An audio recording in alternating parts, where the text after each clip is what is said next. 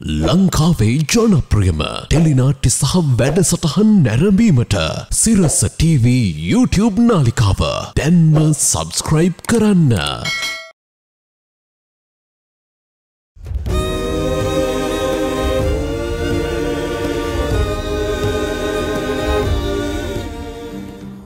මගේ පුතා මගේ මොනවා හරි හංගනවද? අනේ නෑ අම්මේ මං අම්මගේ මොනා හංගන්නද? මට නොකියන මොකද්ද රහසක්? ඔයාගේ ඇස් දෙකෙන් මට පේනවා පුතේ.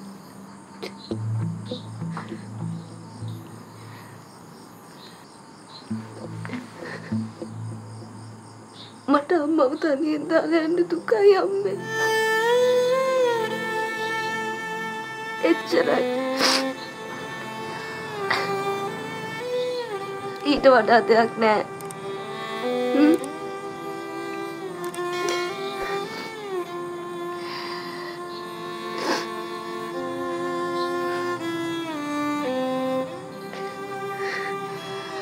ගෙදර කවුද? ගෙදර කවුද? ඒ පාර කවුද?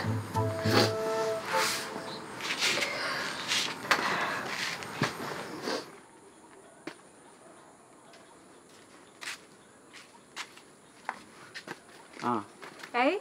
මම හිරු කිරණ ෆයිනෑන්ස් එකකින්. අර තෙපානිස් කිඩම ලබන මාසේ අපිට සින්න වෙන්න යන්නේ. අපි ඊටම සින්න වෙන්න දෙන්නේ නෑ. දෙන්න දෙයක් නෑ. සින්න වෙලා තියෙන්නේ. මම මේ ඒක මතක් කරලා යන්න ආවේ. අනික කම්පැනි එකට සින්න වෙන ඉඩමක ඔයාලා කොහොමද වගා කරන්නේ? ඒකේ වගා කරේ මගේ තාත්තා. ඒ ඉස්සර දැන් තාත්තා නෑනේ. නෑ තමයි. ඒ හින්දා තමයි දැන් අපි වගා කරන්නේ. එහෙම කරන්න බෑ. ඇයි බැරි? තියෙන අපේ ඊට මේ අපිට වගා කරන්න බෑ නම් ඔයාලට වගා කරන්න පුළුවන්. නංගි මේක තේරුම් ගන්නකෝ. ඔයාලා ණය අරගෙන ගෙවා ගන්න බැරුණු හින්දා ඔය ඉඩම කම්පැනිට සින්න වෙන්න යන්නේ. ඒතර කම්පැනිට සින්න වෙන ඉඩමක ඔයාලා කොහොමද වගා කරන්නේ? අපි කොහොම හරි අපේ ඉඩම් බේර ගන්නම් පුතේ. අනේ කම්පැනියට සින්න වෙන්න දෙන්න නම් එපා. ඒ මන් දන්නේ නැහැ නන්දේ. මම මේ කරන්නේ මට පවරව රාජකාරිය. මං අද කොළඹ රස්සාවකට යනවා. ඒ ගියාට පස්සේ මට ගොඩක් ඉක්මනටම ඔය ඉඩම බේර ගන්න පුළුවන්. පොඩ සාමාන්‍ය විදිහට හිතන්නකෝ අයියේ. අනික මගේ තාත්තා නැති වෙලා දෙයනේ මාසයක් නෑ තාම. ඔගොල්ලෝ කොහොමද මෙච්චර ඉක්මනට ඕම ඉඩමක් සින්න කරගන්නේ? නංගි ඔයාලා ඔය ණයගද්දී ඔය බයිලා මුකුත් කිව්වේ නෑනේ. ණය ගන්නකොට මගේ තාත්තා මෙච්චර ඉක්මනට නැති වෙයි කියලා තාත්තා හිතුවෙත් නෑ අපි හිතුවෙත් නෑ. යකෝ මේක මාර කෙලියක් වුණානේ. මම කරන්නේ මගේ රාජකාරිය. තාත්තද? එහෙනම් තමුසේ ගිහලා තමුසේ කම්පැනියට කියන අපි මෙහෙම කිව්වා කියලා.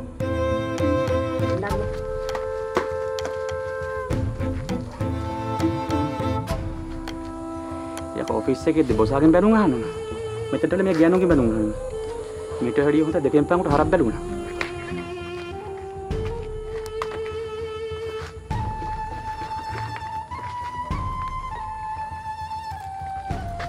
ගහපන් ඔළුවට ගහපන් ඔළුවට.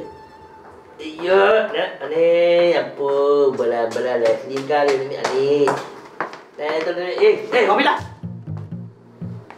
මොකද මේ? ඊයේ පාටියක් තිබ්බා. බඩ පාටි වලින් නම් කිසිම අඩුවක් නෑ නෝ. ඈ කාගේද පාටිය? යාළුවෙක්ගේ. යාළුවෙක්ගේ? එනේ පාටිය?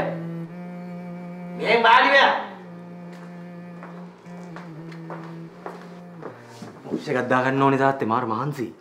ඇයි උඹේ පාටියේ තිබ්බේ කුඹුරකද? ඈ? බ මීහරකෙක් වගේ මඩ පා ගන්න කියාද කුඹුරක? ඈ? පොඩි ෆන් එකක් ගත්තේ ඉතින්. ෆන් ගනින් උඹ ෆන් ගනින්. මම අවුරුදු ගානක් තිස්සේ හම්බු කරපුවා උඹ එක රැයකින් ෆන් අරන් ඉවර කලින්. ෆන් අරගෙනම ඉවර ගනින්. උඹ කාත් එක්කද කම්පැනියේ ප්‍රොමෝෂන් වලට ගියේ? කායකද කියන්නේ? කායකද කියලා මං අහන්නේ. මං ගියේ තනියම. කොම්පැනියේ ප්‍රොමෝෂන් එක ඇද්දේ අනිත් වැඩ කරන කොල්ල කෙල්ලෝ ටික. උඹ මොකද්ද කරේ? උඹ කවුද හිත කුටිච්චියක් එක්ක සෙල්ෆි එක ගහිටියා. සෙල්ෆි එක ගහිටියා නෝ. හරි ඉතින් සෙල්ෆි ගන්නත් ඇති ඉතින්. ඉතින් සෙල්ෆි ගන්නත් ඇති. අනේ අම්මෝ මට කියනවා උඹ මගේ කෙද්ද කියලා මට කියනවා. ඈ මගේ කෙද්ද? එන බිස්නස් කාරයෙන්ගේ පුතු කරන්නේ තමන්ගේ බිස්නස් එක දියුණු කරගන්න එක. මේක ඉතින් මොනවාද? කාබාසිනිය කරනවද? තාත්තේ මම කාබාසිනිය කරපු එකක් නෑ. මම පුළුවන් තරම් මහන්සි වෙනවා. මම ඔබට බාර දීපු දවසේ ඉඳන් බාහිරට මහන්සි වුණා නම් අද අපිට මේ ගෙදර ඉඳන් ෆෝන් එකෙන් බිස්නස් එක කරන්න තිබ්බා. ඔහෙද කරාද? නෑ නෝ. ඉතින් මේක දෙයක් කරන්න මොලයක් තියෙන්න බෑ. මොලේ තියනවා. මේක පාවිච්චි කරන්න දන්නේ නැහැ. ඒකයි. මට තාත්තගෙන් බැනුම් අහගෙන මේ ෆයිනෑන්ස් කම්පැනි එක දිගට කරගෙන යන කොහොමවත්ම උවමනාවක් නැහැ. එහෙනම් තාත්තම් බාර අරන් ඔක් කරගෙන යන්න. හොඳට බාර දුන්න එක කාබාසිනිය කරලාද මට බාර අරන් කරන්න කියන්නේ? ඈ? බම්බල දාලා දුන්නේ ඇස් පියාගෙන ලාභ ලබන්න පුළුවන් කම්පැනියක් නෝ. තාම පරක්කු නෑ. ටිකක් උනන්දුයක්. යකෝ ගෑනු වෙනුවෙන් සල්ලි විසික් කරන්න එපා. එහෙම කරන්න ගියාම නන්නත්තර වෙනවනෝ. සල්ලි විසික් කරන්න ගෑනු පාවිච්චි කරන්න එපා. සල්ලි හම්බු කරන්න ගෑනු පාවිච්චි කරපන්. ඕක තේරුම් ගන්නකම් උඹට දියුණු වෙන්න බෑ. මොකද්ද උඹ වෙන්නේ? උඹ ෆේල් නෝ. මම උඹට මේ ලාස් වෝනින් එක දෙන්න. උඹ ඔය කම්පැනි තව මාසයක් ඇතුළත ප්‍රොෆිට් පෙන්නුවේ නැත්තම් උඹ ඕකේ අයින් කරලා දානවා. මට ඉන්නව බාර දෙන්න නියම කොල්ලේ. උඹ තීරණය කරපන් උඹ ප්‍රොෆිට් පෙන්නනවද නැත්තම් වෙන එකෙකුට මේක බාර දීලා උඩ බලන් ඉන්නවද කියලා. මේ අම්මා බල්ලා බිස්නස් මොලයක් තියෙන එකේ හදා ගන්න මට බැරි වුණා නෝ. කාලුමේ මගේ කාලුමේ වෙන මොකුත් නෙමෙයි. මගේ කාලුමේ නෝ.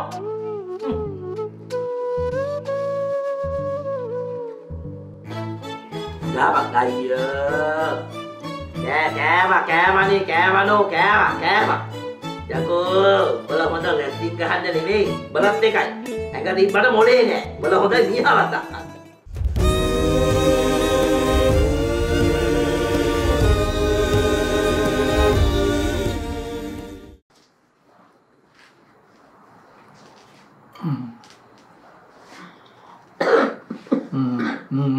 වතුර දෙන්නකෝ.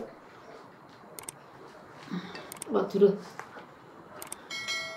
මොකද්ද මන්නේ මේ බත් කටවල් දෙකයි කන්නේ? ඈ වතුර ජොග්ගුවක් විතර බොනවා. මට කණ්ඩ පිළියක් නෑ අපේ මහත්තයා.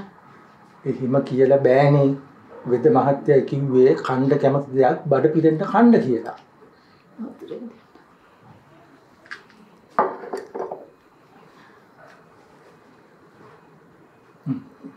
මේ චුට්ටු බොන්න.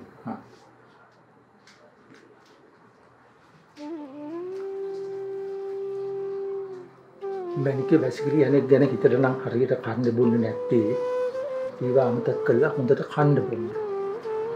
මට පුළුවන් මැනිකේව ගෙනියන්න. මට මැනිකේව කැත නැහැ. මට යුණාට දුකයි. මං හින්දා කී දෙනෙක් නම් කරදරේද? ලෙඩ දුක් හැදෙන්න ගස්ගල් වලට නෙවෙයිනේ. මිනිස්සුන්ට. ඒ වගේ වෙලාවක මට මැනිකෙට සාත්තු සප්පායම් කාණ්ඩ බැරි නා. ඒ කියන්නේ මම මැනිකේ කවුරුත් නෙමෙයිද? අනේ මං ඒ මිතල කිව්වනේ මේ අපේ මහත්තයා.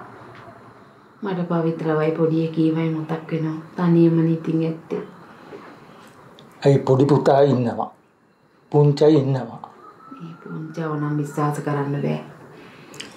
හරි මං හවස්සතේ ගිහින් බලන්නම්කෝ.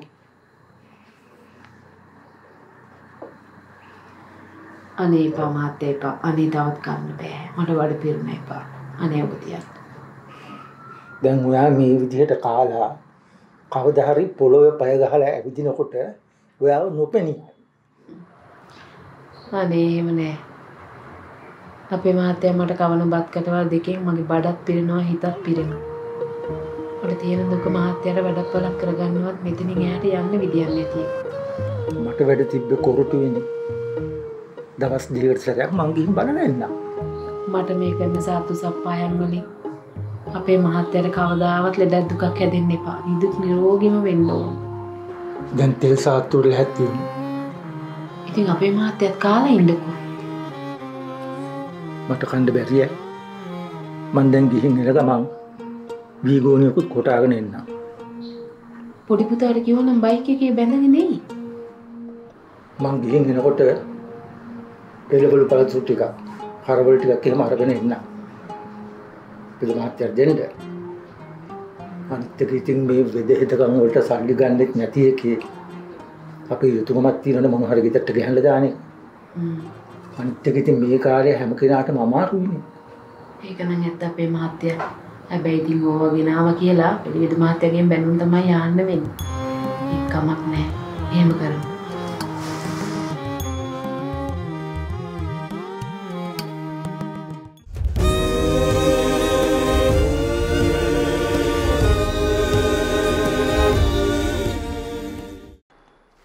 ඔයා මෙතනද? අත්තම්ම නැතුව පාළුයි නේද අම්මේ? බාප්පි අත්තම්මව බලන්න යද්දි අපිත් යන්කෝ. අත්තම්ම කවදද ගෙදර එන්නේ? අත්තම්මට ඇවිදින්න බෑනේ පුතේ. බෙහෙත් දාලා සනීප වෙච්ච ගමන් අත්තම්ම එයි. අත්තම්ම එනකල් අසියෙන්නෙත් නැද්ද? සීයා නම් ඇවිත් යන්නේ. පොච්ච කොහෙද යන්නේ? මම පාරමැත්තට පොඩ්ඩක් ගිහින් එන්න. දැන් මිගාර මහත්තයා කිව්වනේ කොහෙවත් යන්න එපා කියලා. හරි මම පාරමැත්තට ගියා අනිත් පැත්තට ආවා. ගිහින් අනිත් පැත්තට එන්න නම් මොකටද පුංචි මාම එහාට යන්නේ? අන්න ඒකනේ. අම්මවයි දුවවයි බලාගන්න කියලා බාප්පි කියලා ගියා පුංචි මාම එක අහන්නේ. අනේ එහෙම නෙමෙයි පවිත්‍රා නෝනා. හරි එක්ක මං ඉන්නම්කෝ. නෑ පුංචි ගිහින් එන්න. කොහොමත් අපිට දාලට තනියක් නෑ. අන්නම් මේ ලියුම් වෙනවා.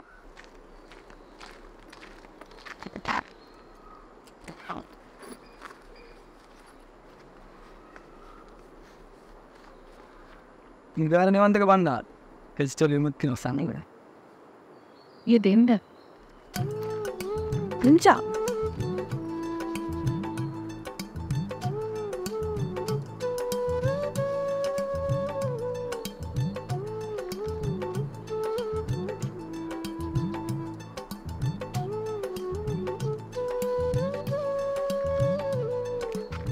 And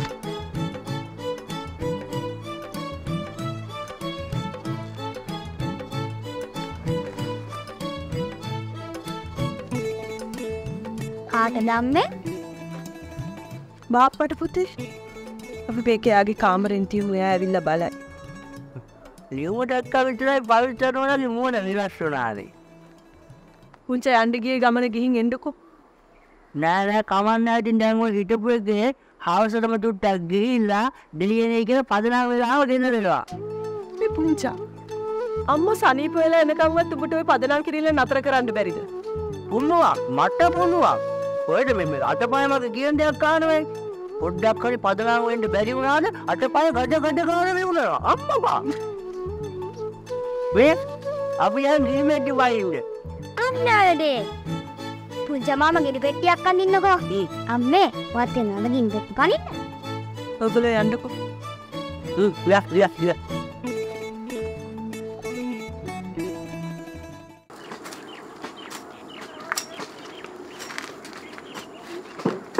කොබං අමිලා? ඒක කොස්කෙඩියක් අරන් එන්න ගියා. තාම නෑනේ බම් මේක. උඹලා මේ කොස්තම්බන් කනවා. කොහමද අරුන්ගේ පාටි තිබ්බ જાති? අම්මා මේ මන් නම් හිතන්නේ ලක්ෂ දෙකක් වපයන් නැති බං. ටැක්කක් තිබ්බ බෝතල් ටික. නැතුව බං. ඕකුන් හම්බ කරපු සල්ලි නෙවෙයිනේ. අහිංසක මිනිස්සුන්ගේ සල්ලි. කොහොම හරි මචං පුංච නම් එදත් හොඳට පදනම් වුණා ඈ. මට වන්නම් කියන්නේ උඹලා කරේ අනවශ්‍ය වැඩක් කියලා. ඈ? මේ බලපංකෝ. උඹට ගහපු පලිය ගන්න ගියේ අපි. හැබැයි එදා උඹ එතන හිටියා නම් ෂුවර් උන්ට අපිට වැඩේ ගහන්නේ උඹ. මට තාම දුක තරුන්ට තව ටිකක් නිලා ගන්න බැරි වුණ එක බා. මට තනේෂාගේ හොම්බට දෙයක් කන ගන්න තිබ්බනත්. උඹලා උන්ට ගෙවුනේ නෑනේ.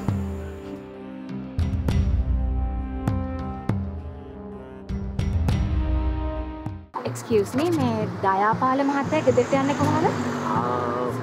ටීවිල් එකක් ගියොත් දැන් 200ක් විතර යන්නේ. කවුද මේ? මං සෝමසිරි නැද්ද? කාවත් දන්නේ නැහැ හෙව්වේ. නෑ. අපේ තේපානිස් මාමා ගෙදරනේ.